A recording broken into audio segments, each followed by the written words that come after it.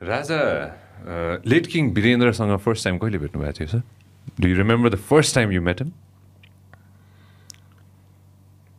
First time I met him during the marriage of my brother, who got married to his sister. Yeah. He was Dulai's bhai. I was Dula's bhai. So एउटा दुलैको भाइ र एउटा दुलाको भाइका रूपमा उहाँसँग चाहिँ hello भनेको सबभन्दा पहिला कति अगाडि त्यसपछि त्यो शीतल निवास जहाँ अहिले हाम्रो राष्ट्रपति बस्नुहुन्छ होइन, त्यहाँ चाहिँ स्विमिङ पुल थियो एउटा। मेरो दाजु चाहिँ बिहा भएपछि त्यहीँ बस्नुभएको थियो केही दिनको लागि।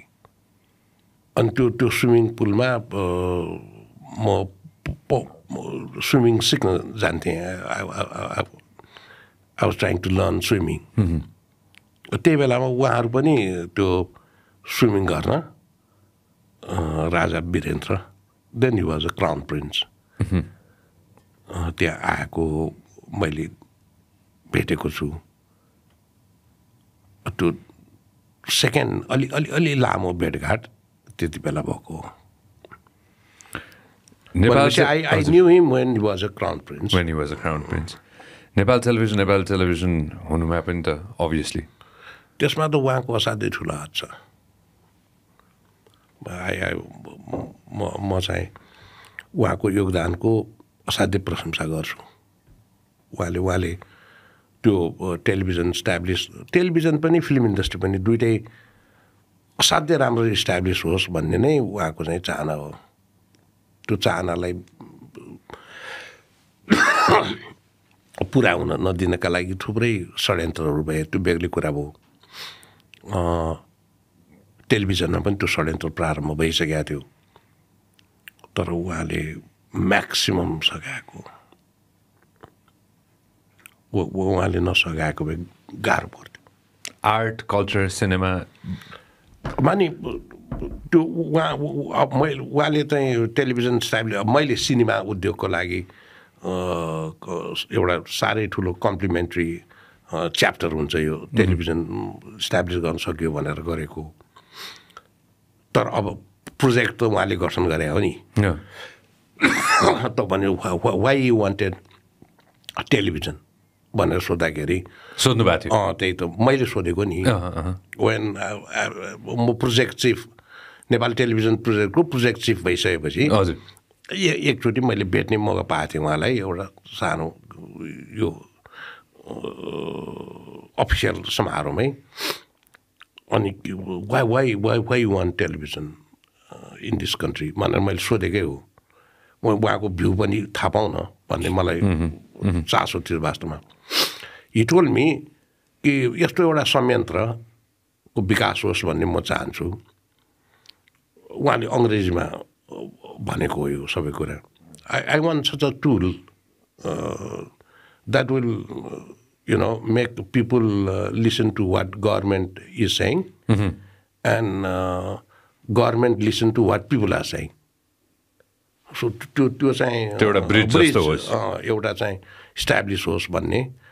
I want to build up a bridge of that kind भनेर उहाँले भनेको हो। त्यो मलाई त I was 100% satisfied with that answer.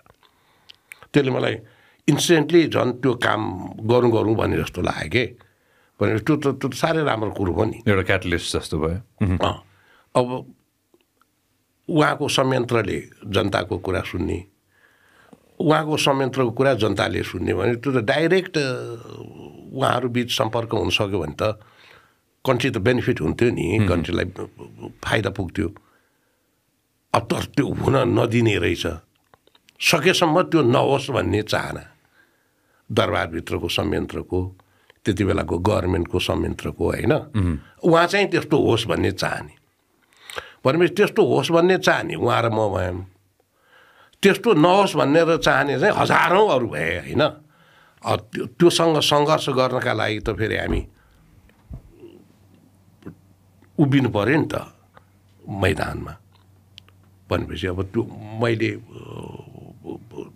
Lead गरेर म त अब लडेँ त्यसको लागि र त्यसमा उहाँले सहयोग गर्न अलिकति पनि हिचकिचाइदिएको भए सायद मलाई गाह्रो पर्थ्यो होला फुल सपोर्ट फुल सपोर्ट उहाँले चाहिँ जुन हिसाबबाट अभाइलेबल गराउनेतर्फ लाग्यो अब जस्तो अब मटेरियलिस्टिकली त केही पनि थिएन नि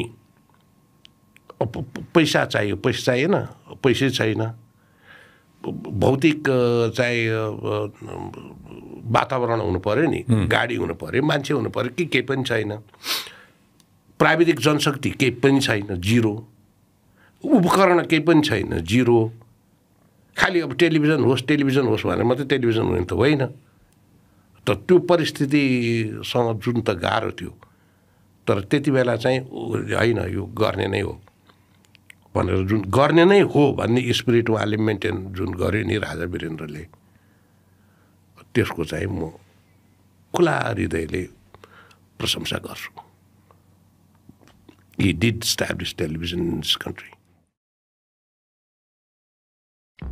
This program is brought to you by Vyas Studios. Thank you very much for supporting the podcast so far. And if you want to see more content, more shows, then make sure that you subscribe to our channel.